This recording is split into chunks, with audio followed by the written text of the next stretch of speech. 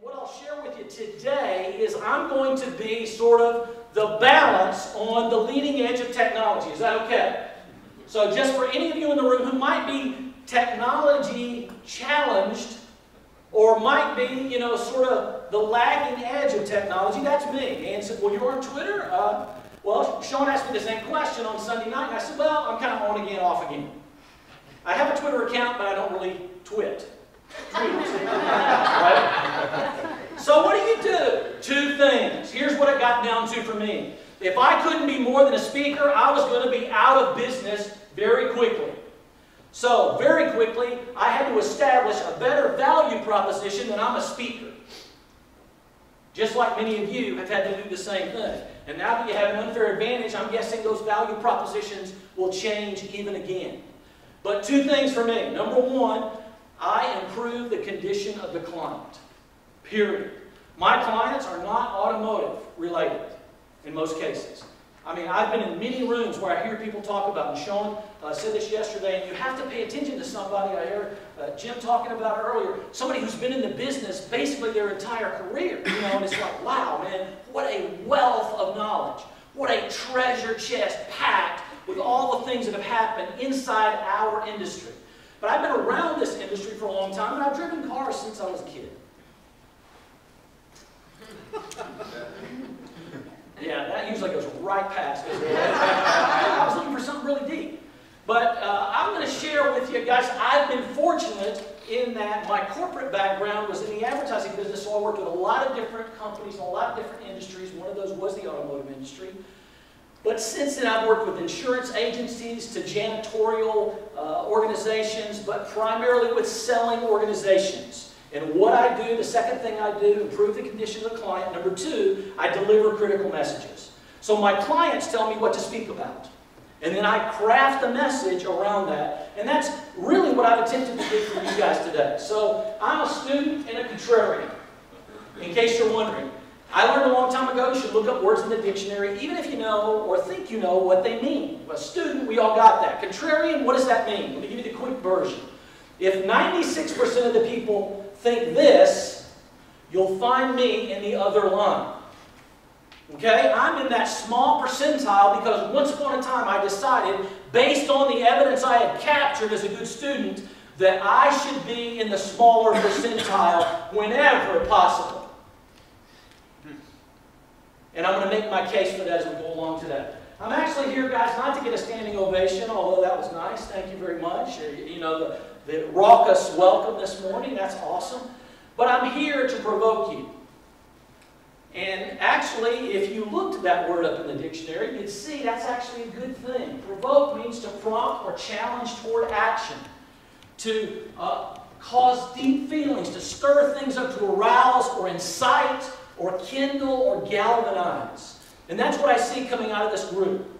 A lot of different individuals, a lot of different backgrounds, a lot of different timelines I want to talk about today. But all coming together to galvanize. And what comes out of a mastermind group like this really can't even be predicted at this point. So I'm excited to be with you guys.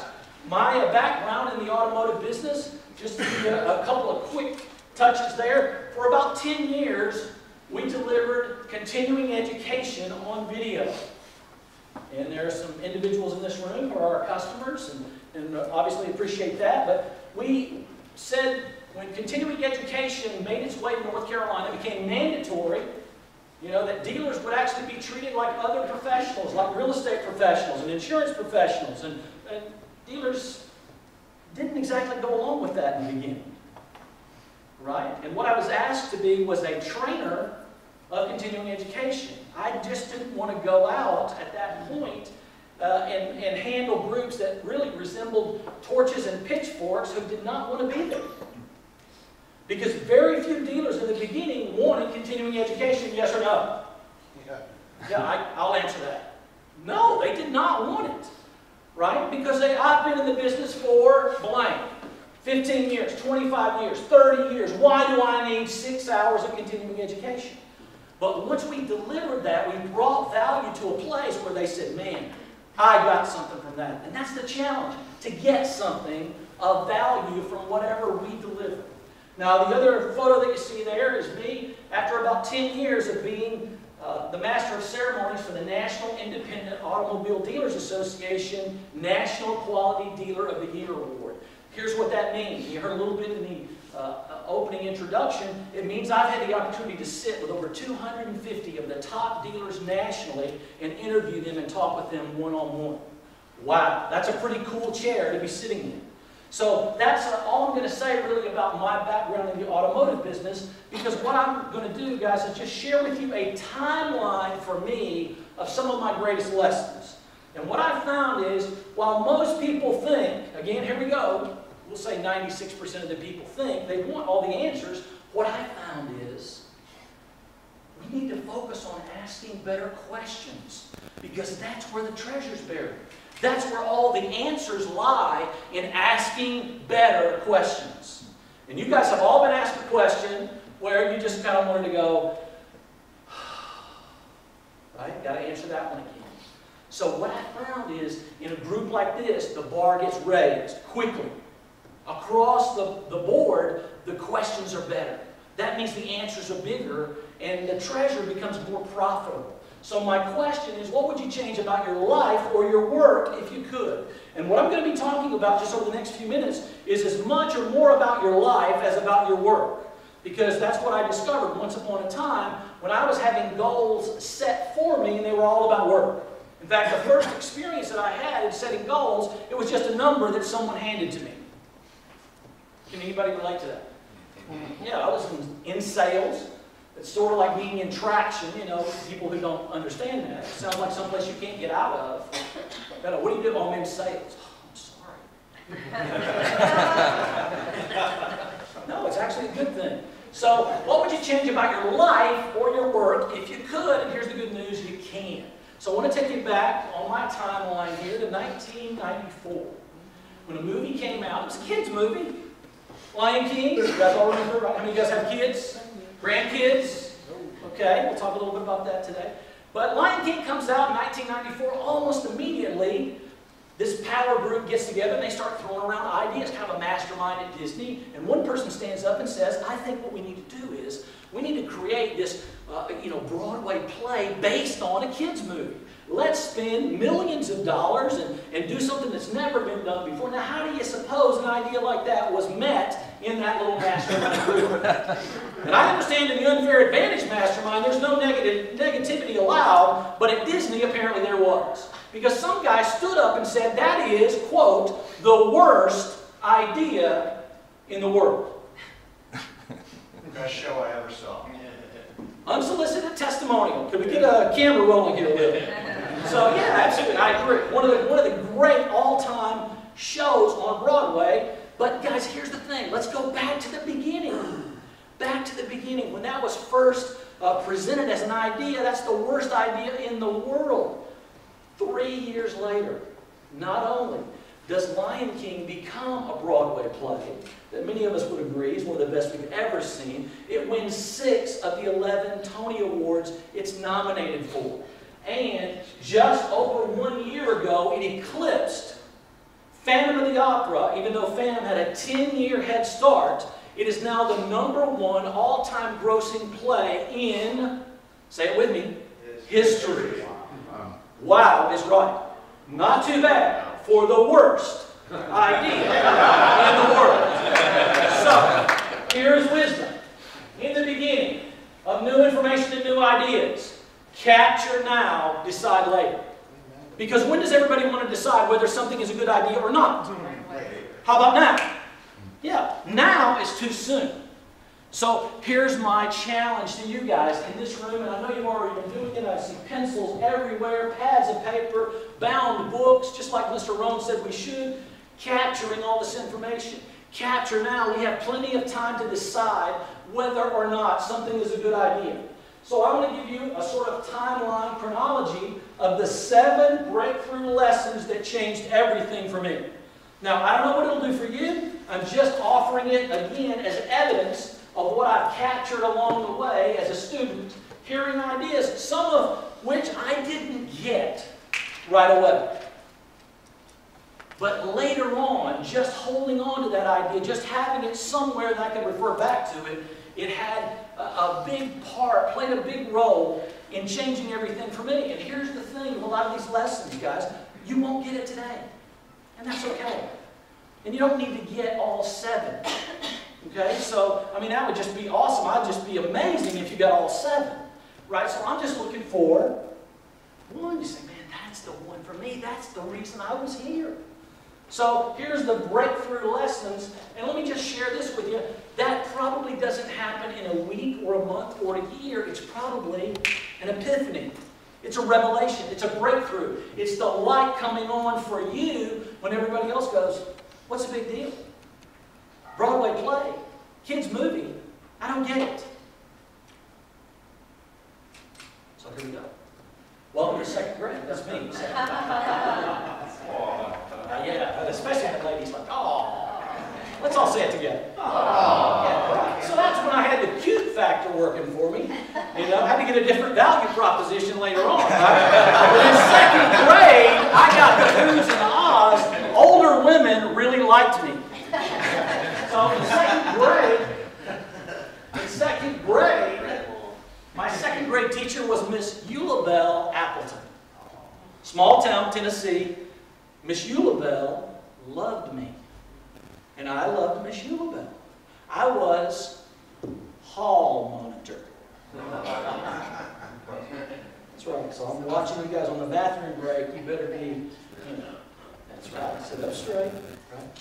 I'll never forget coming home the end of that school year, handing my report card to my mom, and she said, son, congratulations, you've been promoted.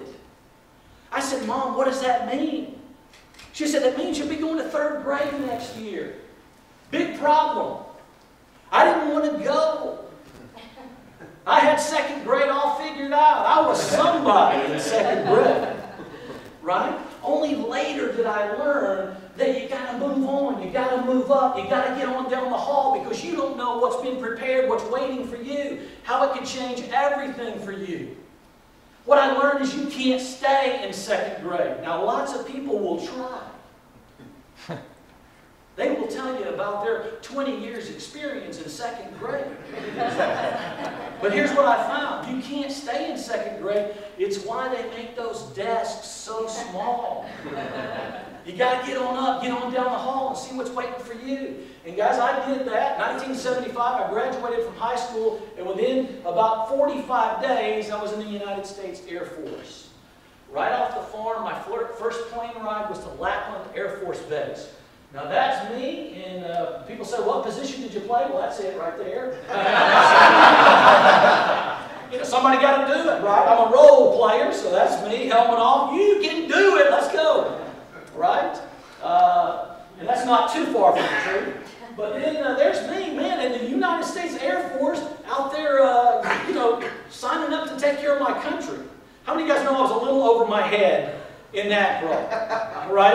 Yeah, I was a little underwater in the deep end of the pool, but here's what I learned through both of those experiences. Though they were very different, there were many similarities between football practice for 4 years. Any football players, high school, college, all right? Guys, what's up with the 3-man roll? I mean, rolling around on the ground for like 4 years. You'd think you'd get that after a while, you know? No, what I learned is it's a fundamental. And champions do the fundamentals extremely well. Fundamentals never go out of style. They never get old. They never become the lagging edge. Though the leading edge will change, fundamentals remain as a foundation for championship performance in this or any marketplace. Now, I didn't get that lesson in 1975. It took me a little longer to grasp that. 1978, I got out of the Air Force, active duty, and did what many young broke guys do. I got married. So now you can get older and broker together. Right? But that was a good thing for me. We actually just celebrated 35 years, our 35th anniversary. Yeah. She probably deserves that more than me. So, but in 1978, you know, got out there and started a new life. In 1983, I made a big change professionally when I got into the newspaper business, classified advertising. So that was also me going into the car business experience. One of my biggest areas of clients was dealerships. You bet. That was back in the, it's got AC, it's got, auto, it's got power steering, power brakes, right? All the whole list, and then all the initials. Wire wheel covers. Yeah, wire wheel covers. They're just WWC. You got to have the code book. What does that mean? Oh, wire wheel covers, of course, right? So 1983, I was in the classified advertising business. Has the classified advertising business changed any since 1983? A little bit, a few times, okay? 1986 was a big breakthrough for me when I was introduced to a gentleman by the name of Jim Rohn. Not personally, not yet. It would be many years before I would meet Mr. Rohn in person. I was introduced to his teachings. I was introduced to his philosophy, and it would change everything for a small town boy off the farm in Tennessee who'd never been anywhere. My idea of big was still pretty small. But I was challenged by someone who thought bigger and believed bigger for me than I could at the time even believe for myself. That is a rare thing, to have someone in your life who stretches you without you even being aware of it, especially in the beginning. So that's what Mr. Rohn did for me. He said things I'd never heard from anyone. 1978, right out of the Air Force, getting married, my first job was in the cookware business. So I would go into your home and whip up a little meal and say, Miss Jones, did you like that cookware? Mr. Jones, was that a good meal? If Miss Jones had a set of that cookware, that was it. That's what I was doing in 1978. I was introduced to a guy by the name of Zig Ziglar. Zig had all the records in Salad Master, the cookware company at the time, right down in South Carolina. And I did everything I could in my time there to make sure that all of his records stayed intact. I was a struggling young salesman trying to sell cookware, and my mentor had a 1-quart gold saucepan on the hood of his big Lincoln Continental. And we would drive around and pull up at stoplights and see the looks we got. When people would look over and say, a gold saucepan is your hood ornament on a big stretched Lincoln Continental. So that was some of the introduction for me into selling in the late 70s. But by the time I found Mr. Rohn, I was ready for that next place. I heard him talk about things I'd never heard anybody talk about. The 3 things that he talks about in the Art of Exceptional Living, which will never go out of style. Let me just say this. That is a program, audio, video, however you get it. Anybody heard that? Art of Exceptional Living? Yeah, I would highly recommend it, just for what that's worth. It never goes out of style. It will be just as powerful 50 years from now as it was when I first heard it in 1986. But Mr. Rohn said 3 things, Michael, that you need to do. 3 things you need to know about. 3 things you need to focus on if you are going to be a big success. And I was ready, man. I had my notebook, I had my pen. I wanted to hear what this man was going to say, who cared enough just to be talking to me. And so I was ready. And the first thing he said was, you need to take lots of pictures. Nobody never said that. Key to success? Take lots of pictures. I'd never heard that before. What is that all about? What does that mean? But you see, all these years later, what's going on in this room. That didn't happen once upon a time because we needed a what?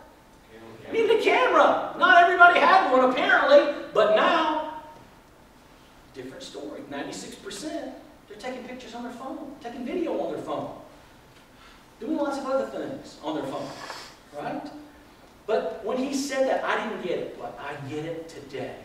Along the way, the light came on. And I'm sharing many of those pictures with you today from the decades that have gone by as I try to be a good student. The second thing he said is everybody needs to have a journal. You need to write in a bound book. Now at the time I was using legal pads. And then I would tear those pages out, I'd put them in a file folder, and then they'd go in a desk drawer, and I'd go, what did I do with that? That's what he said. He said, Michael, you need to write in a bound book, in a journal. And guys, when I started writing in journals, I got it. Everything changed for me. This is my goals journal that I've been writing in for almost 2 decades now. This is a journal that I took with me on a 16-day trip to Africa. It was brand new when I took it. I took that journal specifically for my trip to Kenya and Nakuru and Nairobi. And now, because of what I wrote in here, 50, 60 pages, didn't fill it up, only 16 days.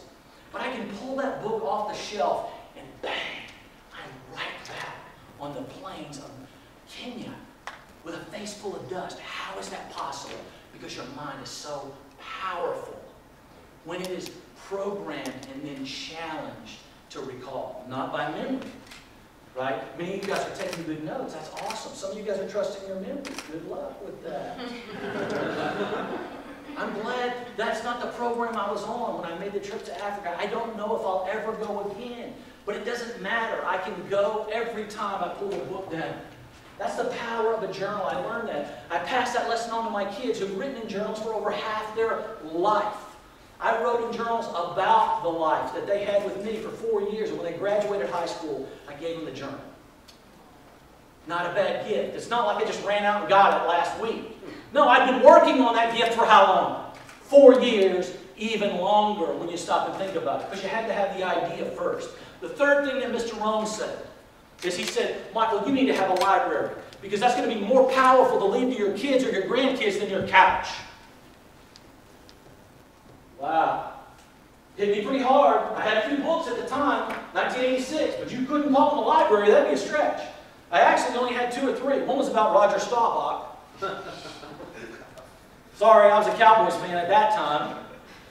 But the other was from another individual who impacted my life in a huge way. And the name of that book was called Secrets of the Millionaires. I didn't get it. I had the book. There's the information, Secrets of the Millionaires. You'd think a young kid struggling to make it and selling would be reading that book every day. It took me 10 years to even believe it was possible for me, and another 10 years before I finally got the lesson. And I'll tell you about that in a second. So that's the 3 things. Number 1, take and keep lots of pictures. Number 2, bound books, journals. Changed everything for me. Number 3, have a library. And today, the evidence is too powerful to ignore. This is one wall in my office at my home. It's a working library. And I've got books with me today. In the cars, my 1937 Think and Grow Rich edition. Right? From the first year. Not the first printing, third printing, but from 1937. It's one of my most prized possessions. So a working library, man, that's pretty cool. People walk in, they see that and go, oh my gosh! That's a lot of books. You read them all? I said, no, but I feel smarter just walking in here. Right? Mr. Rohn said, cultivate style. I didn't get it when he said it, but I get it today. Because over the years, I've seen that life lesson played out. Like the day I was sent home, my second day on the job at that classified newspaper. When my boss came up to me, and I thought I was looking pretty good. I had on a golf shirt and a pair of tan khaki slacks, you know. And he came up to me and he kind of leaned over and he said, Michael, everybody here is expected to wear a coat and tie. I'm going to need you to go home and change. You mean like right now? Yes. Got it. Poor style. Or I wasn't paying attention, or whatever the reason, I said, that will never happen to me again. And I went to work on developing my style. Mr. Rohn said, it's not about the money, it's about the style. I didn't get it, but I get it today. He said, poor people have a big TV, rich people have a big library. What I found is rich people actually have both. Right? That was a lesson I got 20 years after I first heard Mr. Rohn, because the fundamentals never go out of style. In 1989, a book came out called The 7 Habits of Highly Effective People. It is perhaps, outside of Think and Grow Rich, the singular most important personal and professional development book that's ever been published, in my opinion, for what that's worth, just as a student. Every one of those 7 habits is breakthrough. It was the first time I'd heard anybody talk about a paradigm, the way we see things, how we limit how we can see other things because of our perception. Oh, I'd heard that before. Perception is reality. That wasn't enough. I had to understand how to push past perception, and that was paradigm. So Dr. Covey did that for me.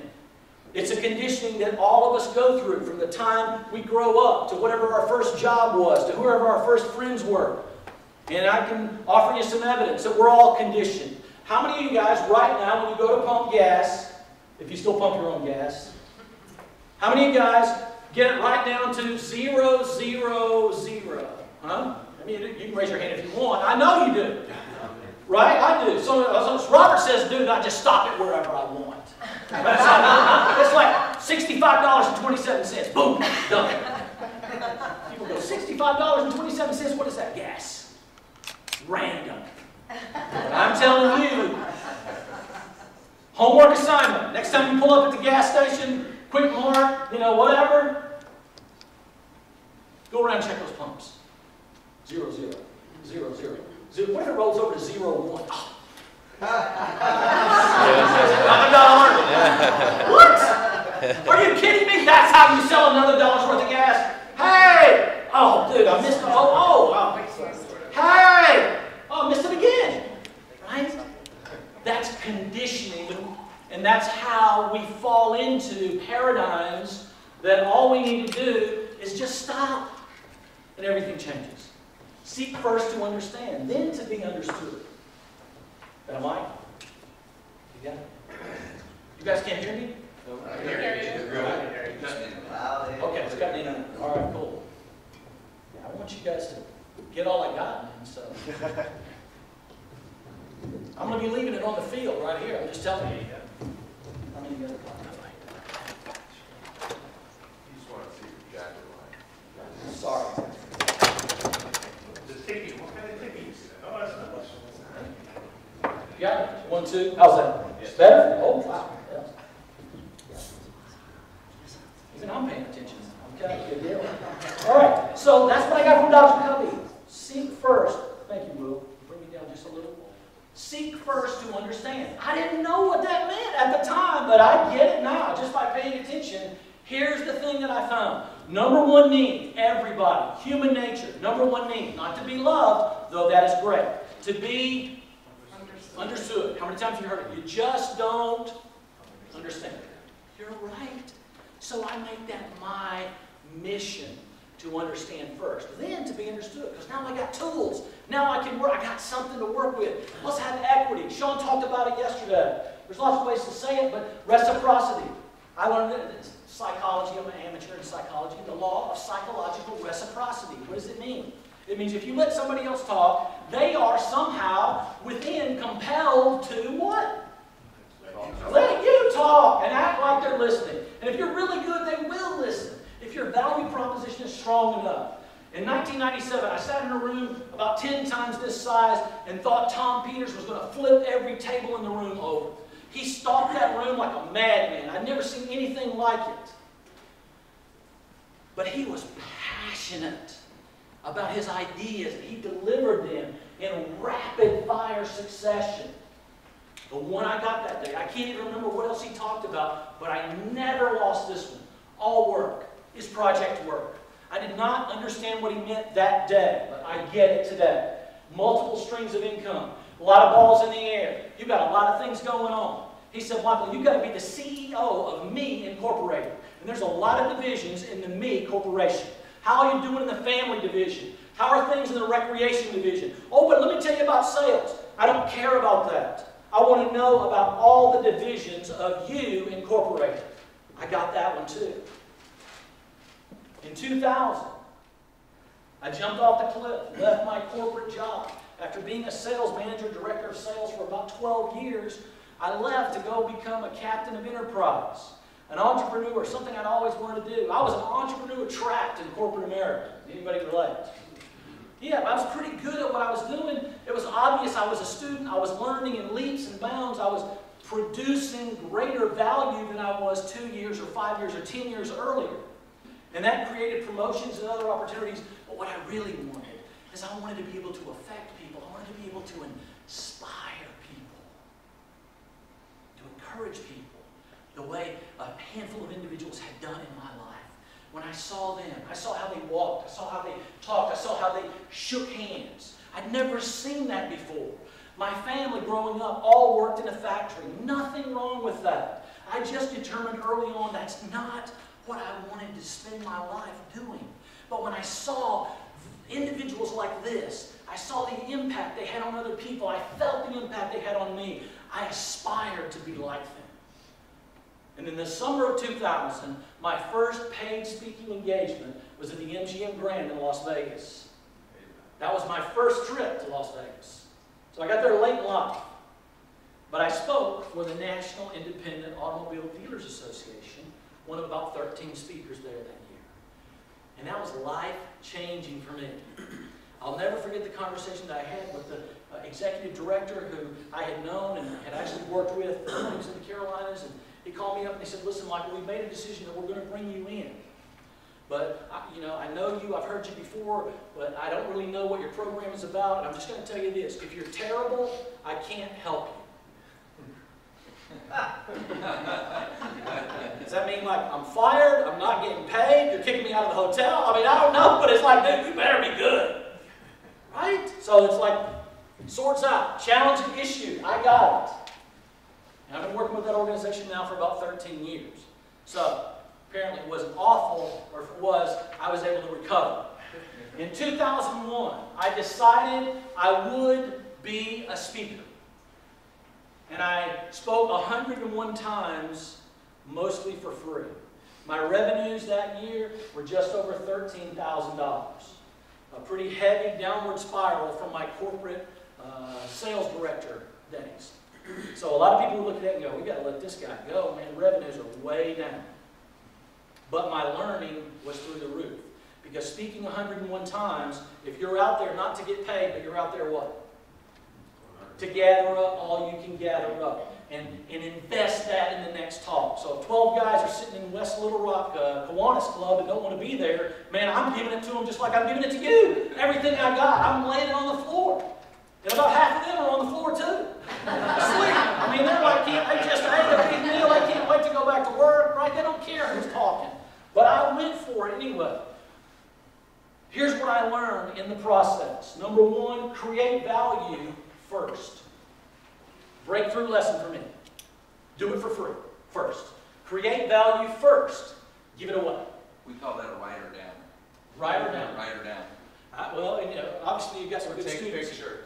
Or take a picture. Whatever works. Yeah, whatever works. Capture. We're capturing. Yes. A lot of ways to capture. Yeah. Create value first. Give it away. If it's valuable, people will be attracted to you. And last step, very important, find a way to make it pay. Now, what do most people want? Which step do most people want first? Four. They want number 4 to be number 1. Everybody wants that. So if you want to stand out, just reverse those two, and you will be in the single-digit percentile in the most sophisticated marketplace the world has ever known. Create value, give it away, people will respond and be attracted to you, and then you cash. That's a lesson that I've lived by for the last 12 years and served me pretty well. In 2002, one of my goals checked off the list. I went back into the journal and checked off. I became a professional speaker and a member of the National Speakers Association. I got to hang out with cool guys who were legends in the speaking business. But I was going broke fast. Because what I was learning is there's not a lot of money in being a speaker, if that's all you do. I would go and speak at Kiwanis and chamber luncheons, and they go, dude, you're the best speaker we've ever had. They didn't say dude, because that was like 2002, right?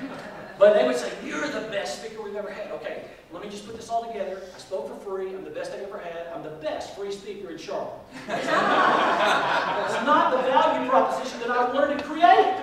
So, but I never forgot that lesson. So here's what happened. When I got out there and I actually established my rate or my fee, that's what they like to call it, then I wanted to push the envelope.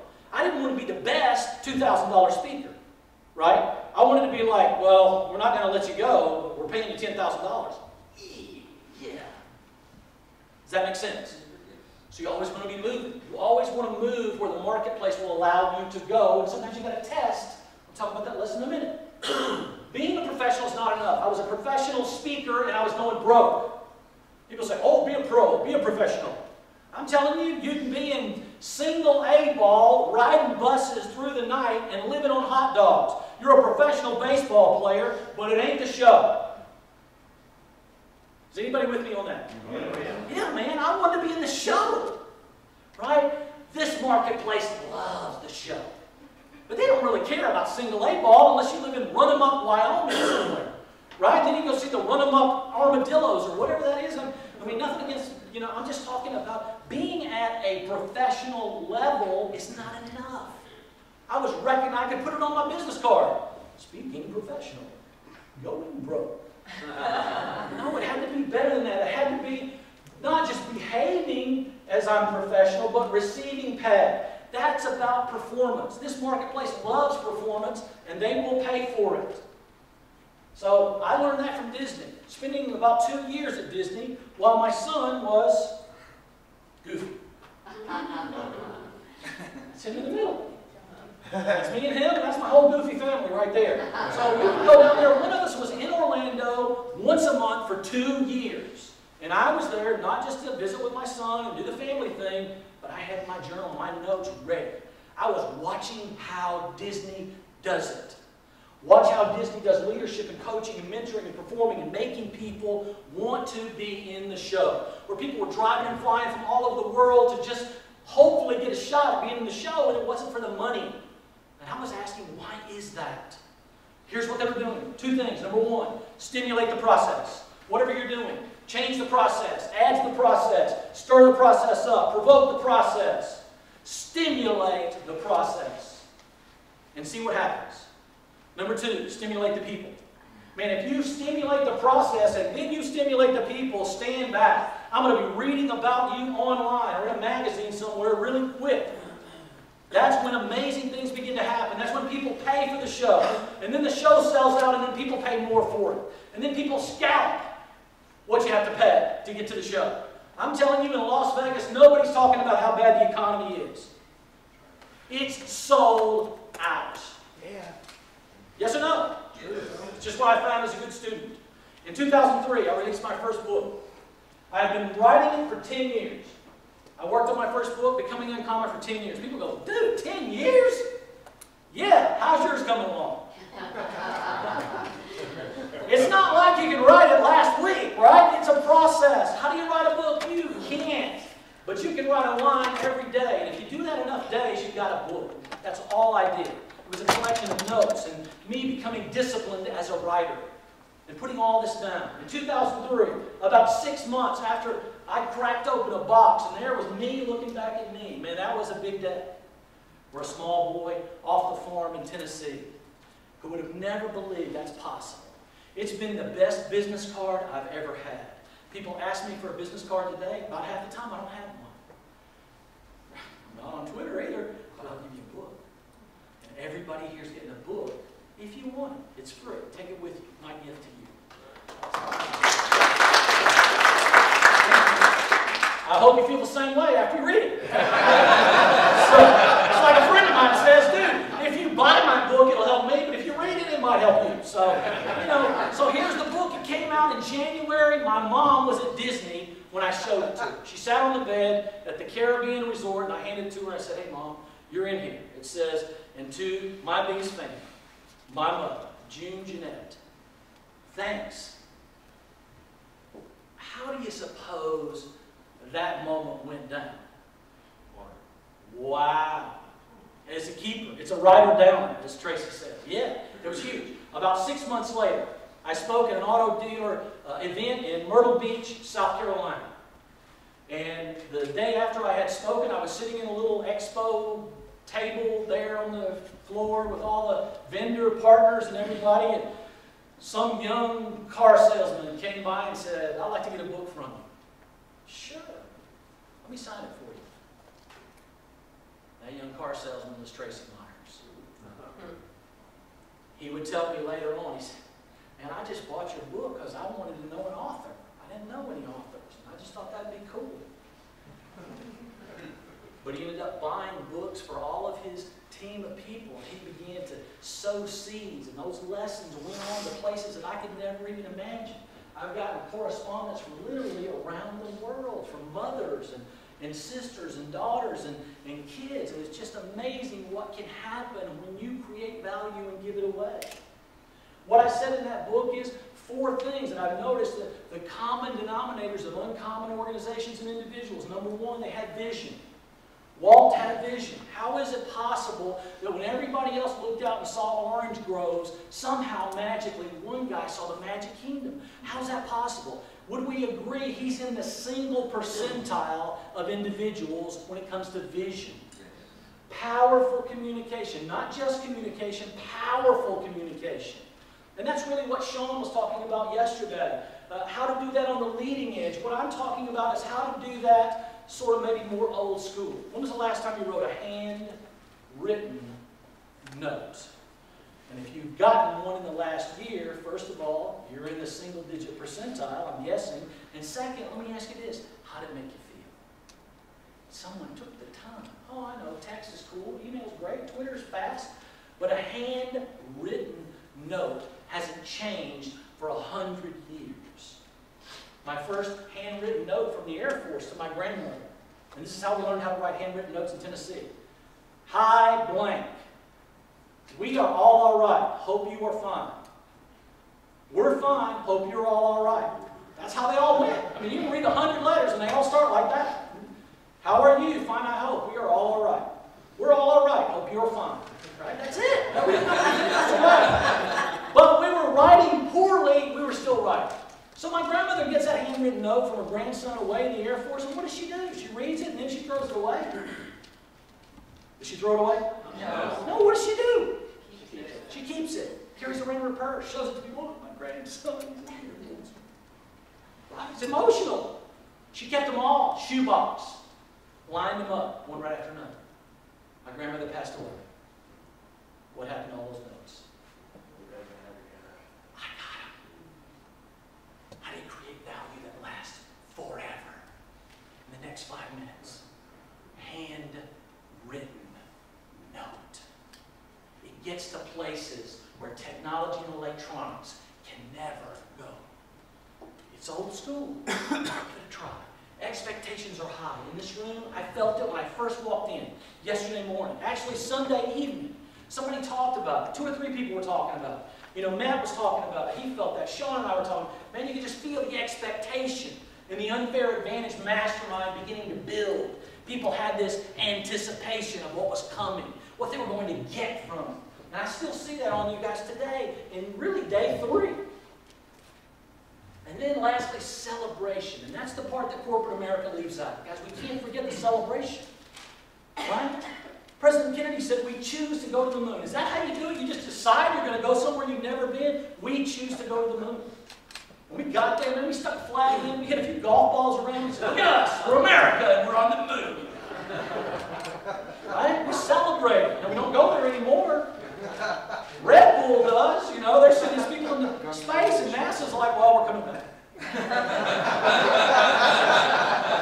We're going to leave it up to Red Bull, you know, send those guys up in a balloon and jump out and, you know, do the whole astronaut thing like that. Okay, it changes. But powerful communication was the one key that I was taught a valuable lesson by my daughter. That's my daughter, Lindsay. Now, dads, let me just say this. Dads in the room, daughters, dance with your daughter while you can. They don't get the whole work thing. They grow up anyway. And then they're living in New York. And there's no more dancing. So this is my daughter away at school. She comes home from high school one day. She says, this is right when the whole speaking thing's getting off the ground. She says, Dad, the principal would like you to speak in a small meeting at school. Really? Well, honey, that's pretty awesome. Big-time author, world traveler, flying all over the world. The principal wants me to speak at a small meeting at school. About how many people are going to be there? She said, well, right now, it's you, me, and the principal.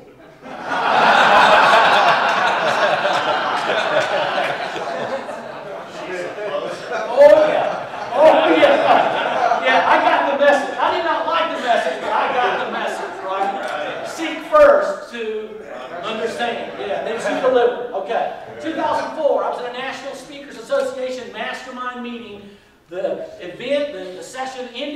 up, turned around, and there is Tracy's friend, Jack Canfield.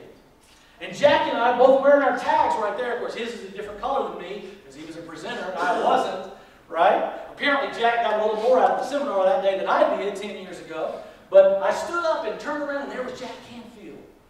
Wow, right in the middle of Chicken Soup for the Soul exploding. It had sold at the time about 80 million copies. But it's now probably about 10x of that.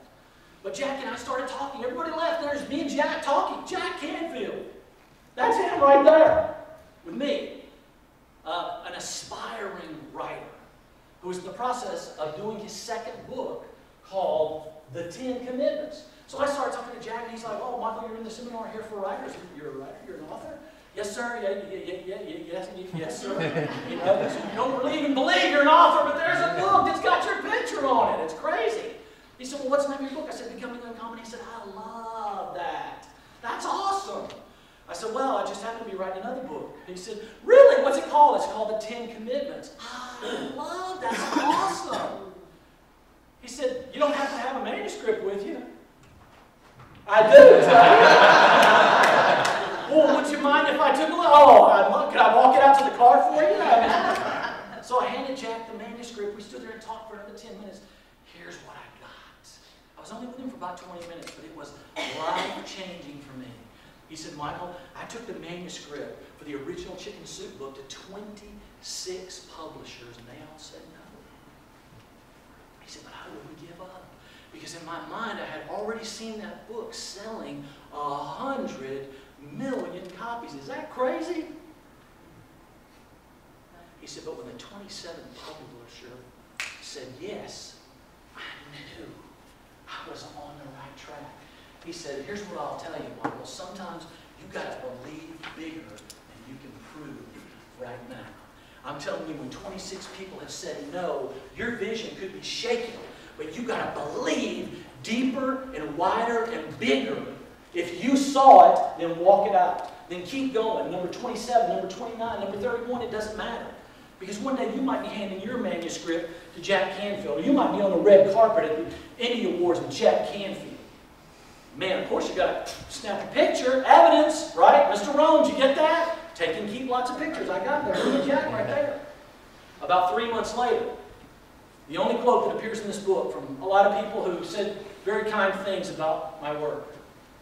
This book is a valuable primer on the power of commitment. I was inspired and motivated by every page. Jack Canfield. Wow. Say that quote, sometimes you gotta believe. Sometimes you gotta believe bigger than you can prove right now. We get 2 free books or more. I know I'm in a room of salesmen. You got the free one that you brought in your time. I'm Dude. going to buy everybody a copy of Becoming Uncommon. Oh, everybody, you guys, you guys will get the books that you want. So I'll just put it like that, right? I think I have like 70 or 80 books here. You're welcome to all of those. If you need more, we'll get you more. Yeah. Okay? 2004 was the year that I met the President of the United States. Check off another one of the goals. I didn't even know who it was. When I wrote it down in 1988, I said, I would really like to meet the President of the United States. Then I scratched it out because I would really like to meet is not really a goal, is it? No. You got to be a little more forceful than that. Swords out. I will meet the President of the United States. I felt better. It took me 16 years. I didn't even know who was going to be president. But I was pretty excited when I walked through the security guys and around all this draping, and all I could see were 2 American flags, and there was the President of the United States of America. Wow.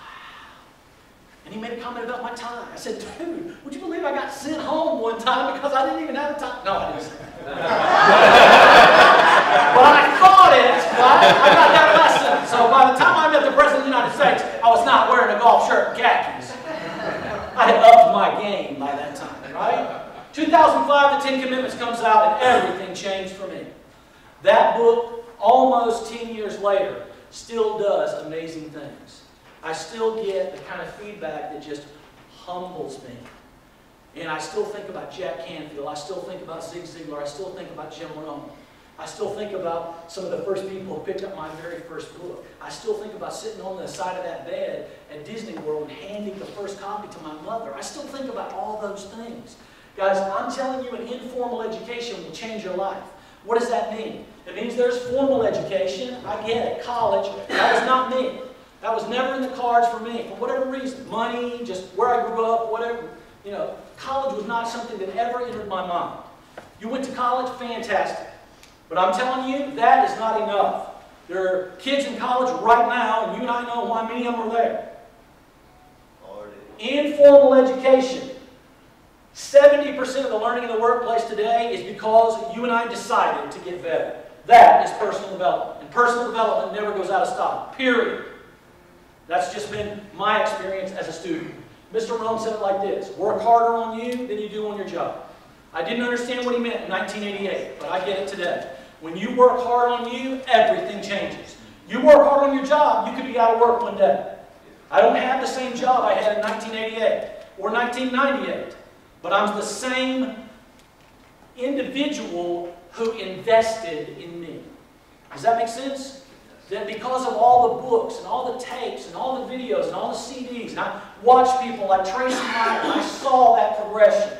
I saw that happen right in front of my eyes. Here's what I learned. Less than 5% of our population, there's that single digit again, reads more than one business book a year.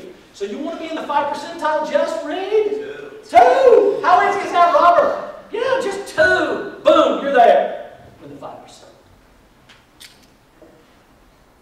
In 2007, the best book I read. By that time, I was like, what's the best book I read in 2007? Secrets of the Millionaire Mind by Harv Eker. Go all the way back to 1986.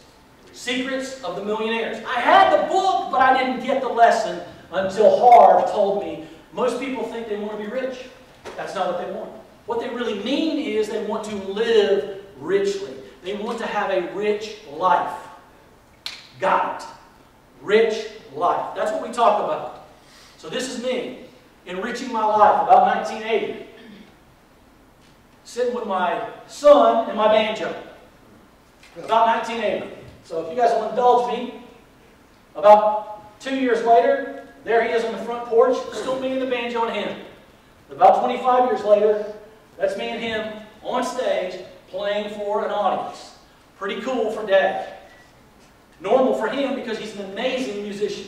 I am not a musician. I am just a banjo player. Big difference. Right? My wife will tell you that. But here's the greatest lesson that I got that I was able to learn through my banjo playing, and I invested into my business and my personal life. Play every day. It's simply the law of inertia. Now, I'd heard the law of inertia since I was in high school, but I didn't get it until I started playing the banjo every day, and my level of playing went up to a degree where people would say, well, who do you play with? Me? You mean like in a band? You mean like for audiences? No, I just sit on the porch and play. It's just me. My son, you know. Today, guys, because I made a decision a few years ago to elevate my game, to get out where I could play for other people, play for audiences, I was able to play not once but twice at Caesar's Palace. On stage. Now, I'll put a little fear in you, right? No matter what you're doing, speaking, banjoing, whatever. But that was cool. That's a feeling that everybody should have about something that you love. Whatever you're passionate about. Play it on the highest level. And then bring it all the way back to that rich life place where you can share those lessons with your grandson. That's Easton Michael right there. He loves the banjo. And my wife tolerates it because my grandson likes it. So, it's a win-win all the way around, right? Here's what I found. People are telling me all the time, I wish my life were working out differently. But here's what I found. While few people have any written business plan, even fewer have a life plan or a goal. So, here's what I want to share with you. 4 things. Big lesson for me. 4 words. Number 1 is purpose. And that's the life part.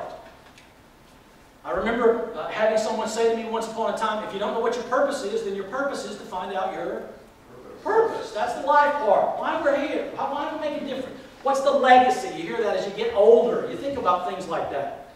You know, so the purpose is the life part. And I say this in the book, The 10 Commitments. Life is bigger than work. Not everybody got the memo on that. Sadly, many people only learn that lesson when something tragic happens in their life. And they realize they can lay down the work ball and pick it up later because it's all about life right now. But where the real treasure is learning that lesson before tragedy strikes. Is knowing that you can have a rich life because you know what your purpose is. One of my great teachers in the consulting business says, my work, I do the work to facilitate my life and the way I want to live. He said, my goal is to work 5 minutes and make $10 million. His wife said, if you can work 5 minutes, you can work 10 minutes. Make 20 million, right? So the second part is the work part. It's performance, right? And the work's part of it, you know, how you perform every day. Number 3 is plan, or your goal. Do you have one? Man, because when I got written plans, written goals, not just for my work, not just a number somebody gave me, but about my life, everything changed for me. And number 4, you've already heard it in this room earlier, passion. The passion with which you do the other 3. People notice you're known for something right now. It's your personal brand. In 2008, I checked off another goal. Went to Pebble Beach. 20 years it was on my list. Play Pebble Beach. Man, it was worth the wait. 4 nights at the lodge at Pebble Beach. Playing golf there. Spy Lady golfers here. Anybody? See, that doesn't mean anything to the rest of you guys. But here's the thing. Even if you're not a golfer, go there and make the 17-mile drive. It's jaw-dropping. Finger of God stuff. So it's amazing. My question is, where do you want to go? Write it down. Get it in there. Roll it around. Think about it. Message to marketing professionals. If you're not getting paid what you're worth, what you're asking, or what you think you're worth, here's what I learned as a good student. Only 2 possible reasons. Number 1, the marketplace doesn't know what you're worth yet. So that you can change that reason, right? Number 1, the marketplace doesn't know what you're worth yet. Number 2, you're not worth as much as you thought. If you're not, yeah, ooh, wow, that's a little closer to home, right? So that's the only 2 reasons why you're not getting paid what you think you should be getting paid. And we can change either one of those reasons. What we're known for, the value proposition. It's what I call the commitment to becoming. And I put it right there on my car, so when I climb in every day, that's my challenge. Michael, what are you becoming today? The next 5 minutes. I'm coming up on time. Am I okay? I'm okay? So I've got a couple of videos that I want to share with you guys. Because I get to work with an amazing artist every day who does audio and video and editing and shooting and directing and makes me look good in a lot of places where if it was up to me, I would be in trouble. And that's my son. So we created this concept called the next 5 minutes. And one of the things that I share with a lot of different groups is the next 5 minutes could change your next 5 years. Some of these lessons I got like that as an epiphany, and it changed everything for me. Not for the next 5 years, forever. So the next 5 minutes is so critical. I believe every day, personal development, personal growth, investing in you, and yet investing in your business, studying your profession. You guys are doing it. Hats off to you. I know it was not easy being here. I know it was not free being here, right? You made a commitment to you. Congratulations. Working harder on you. I know you're working hard on your job, but man, I see the evidence of you working hard on you, and I know great things are coming out of this mastermind group as a result. But here's the next 5 minutes. It's just a program that we created. I'm going to show you a quick video just to give you an idea of what you can do just by walking around.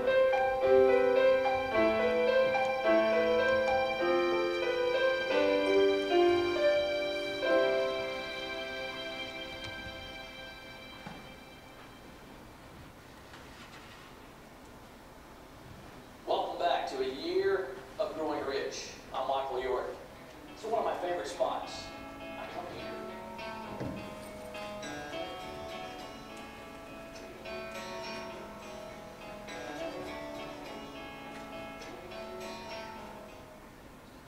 Decide exactly how you plan to achieve it, and then begin by putting the plan into action immediately.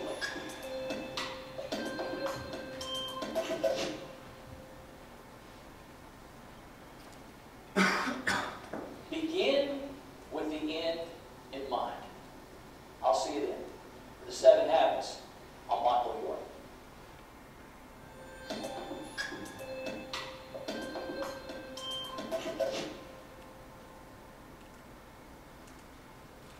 So this is the kind of stuff that we do just to share these kind of lessons with now the whole wide world, the World Wide Web. Right? So that's the power that you guys have. What you're creating in this room is going to go literally all over the world. And guys, as some of these lessons unfolded for me, I had no idea what they were going to lead to. Let's back up now to 2007. How many of you guys remember what happened about 2007, 2008? Anything happened in the car business for you? Same thing happened in the speaking business for me, right? But I was fortunate about that time to meet up with an individual by the name of Dan Kennedy. And if any of you guys know who Dan Kennedy is, he wrote a whole series of books called No BS. And that's pretty much his style. He's just no bull, straightforward, this is it, like it or don't. I spent 2 years with Dan Kennedy. It's kind of dark there, but that's me and Dan at the Opryland Hotel.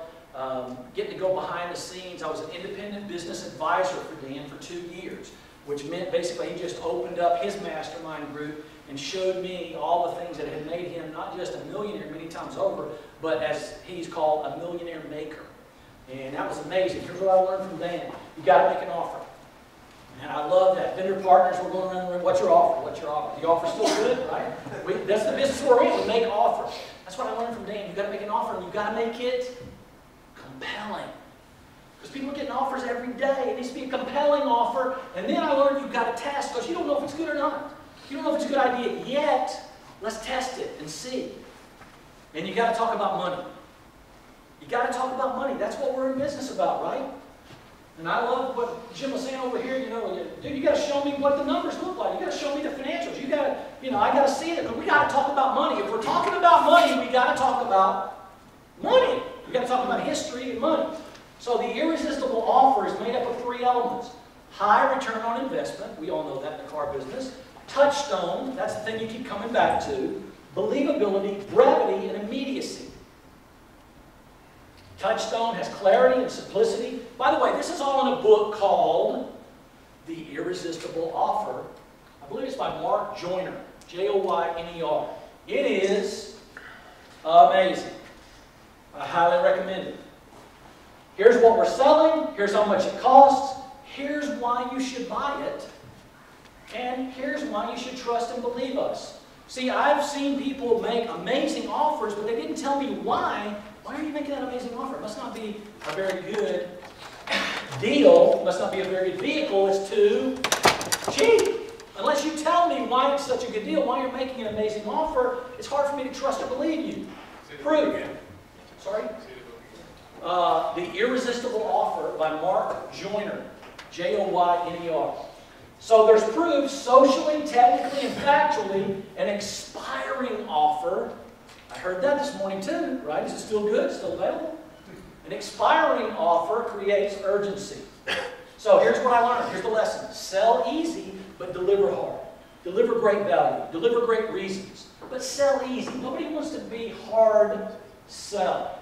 Nobody wants to be hard sold. Sell easy, but deliver hard evidence, hard offers.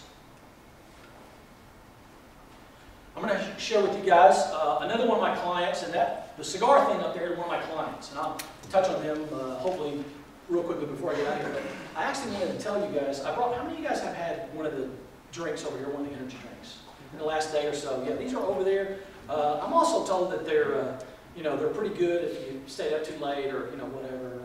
I don't know that personally, but these are, it says right on the can, insanely healthy energy drinks. So, Red Bull's like a $5 billion industry. One of my clients now that I'm working with has these healthy energy drinks. And what they've done is one of the things that I talk about, one of the lessons that I learned, one of the things that I see in this room, and people like Tracy and a lot of other individuals here, they've extended the brand. They've expanded the brand. So I want to show you just real quickly what it looks like when you go from just being a company who sells healthy and energy to extending or expanding the brand.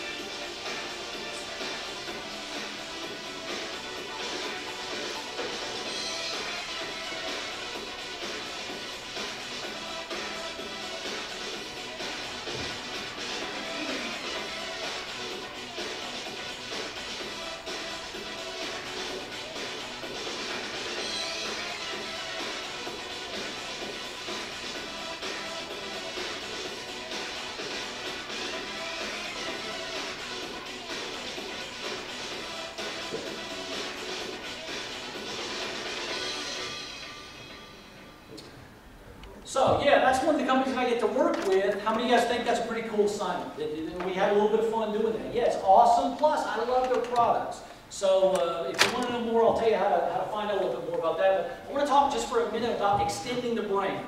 How about these guys? What business are they in? Well, they used to be in the pawn business. What business are they in now? A lot of other businesses. How many of you guys have been there? Been to the pawn shop, their Pawn Stars in Las Vegas? They're selling everything. I mean, there's shirts and socks and cups and all that, right? They're in a lot of businesses now. How about these guys? What business are they in? Everything. Yeah, we don't even know, right? They used to be in one business and now, damn, they're everywhere. Exactly, man. They've tapped into the Walmart market. I mean, they have Mobile homes. Clayton Homes. mobile homes, absolutely. Books, you know, every kind of a clothing article imaginable. My wife has most of it, you know. She just bought a pink camo zipper and a cap. There's a Duck Dynasty edition Clayton mobile home. Seriously. I heard that the other way up the side. Yeah. Now, I've never even watched that. I'll take you one better.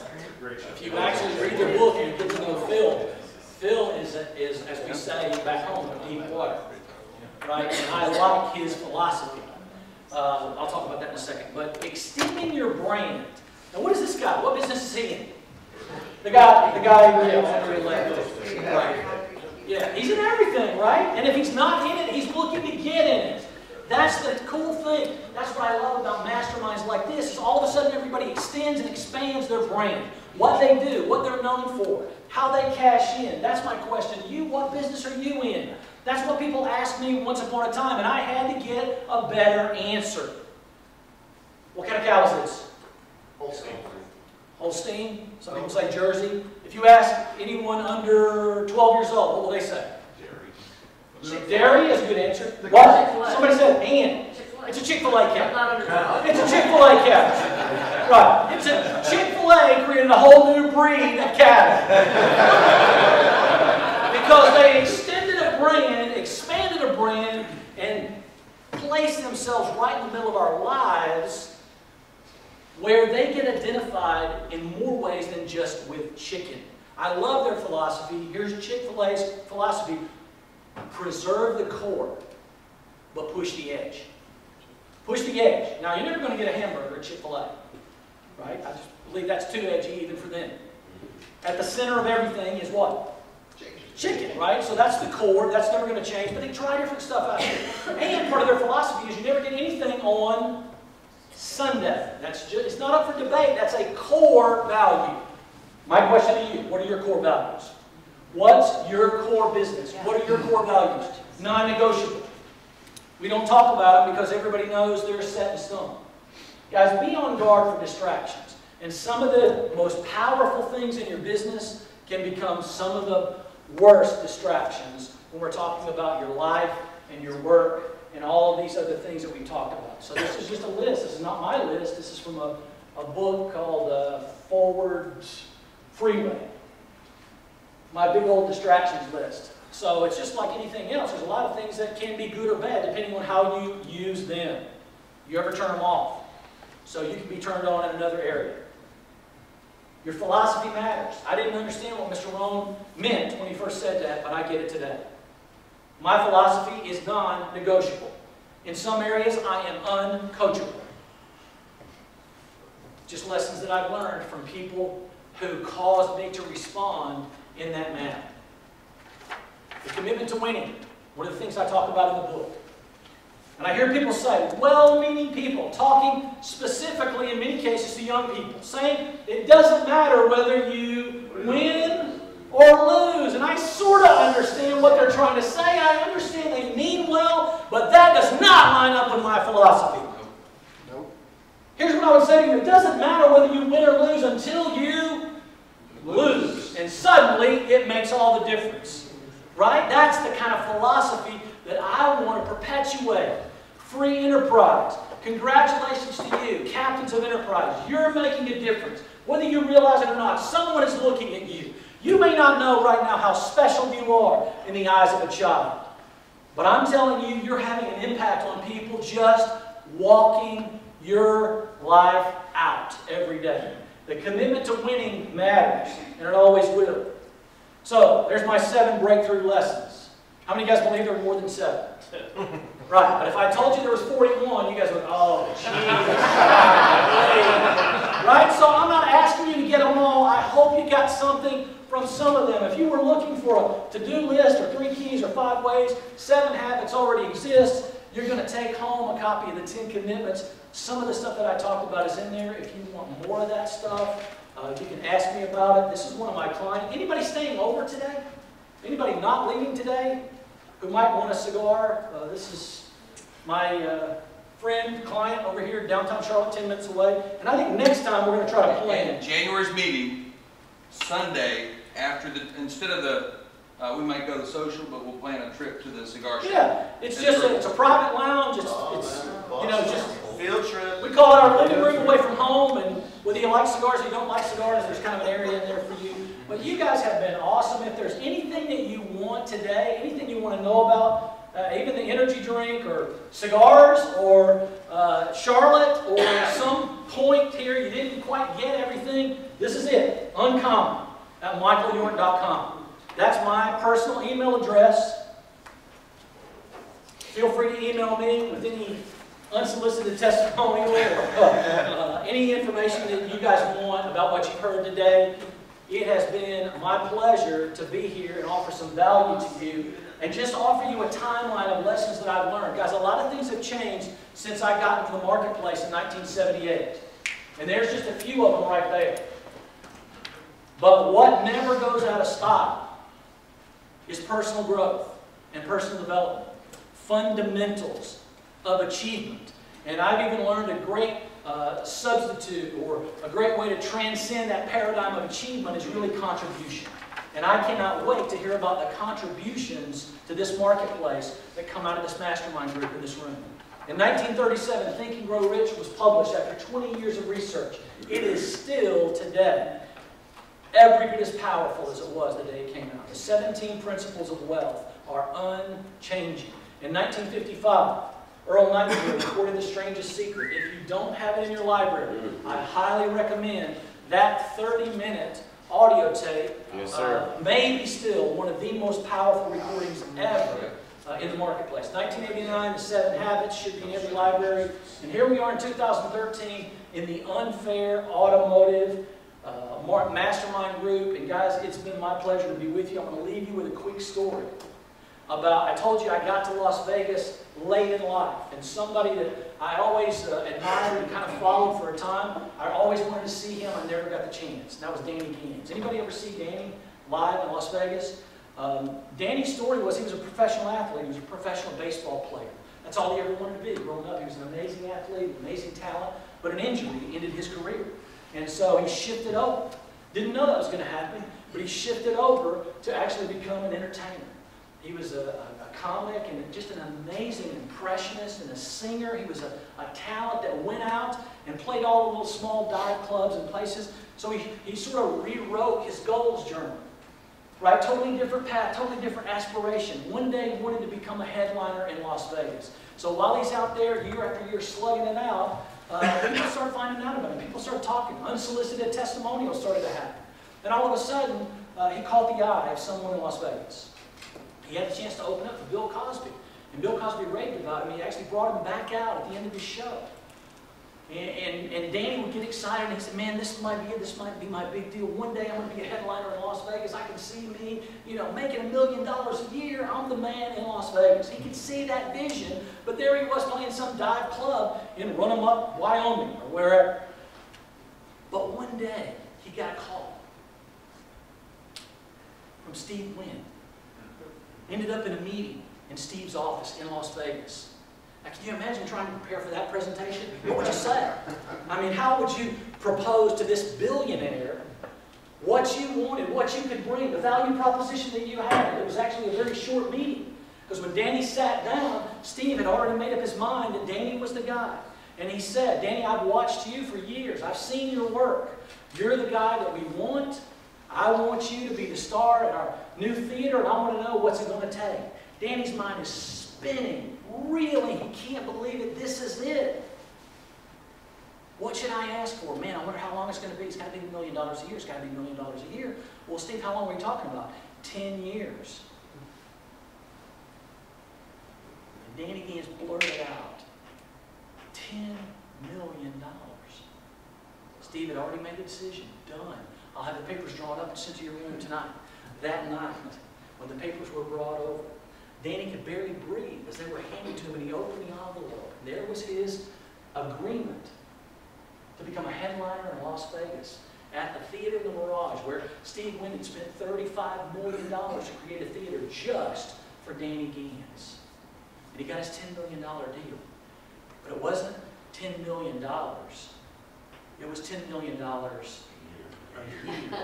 for 10 years. True story. Here's what I want to share with you. Who believes bigger for you than you can believe even for yourself?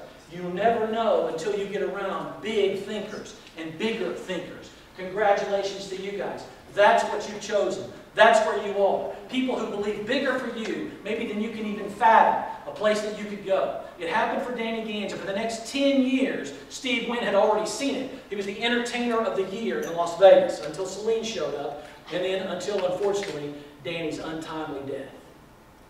But he checked that one off the list and created value that was undeniable in one of the greatest entertainment capitals in the world.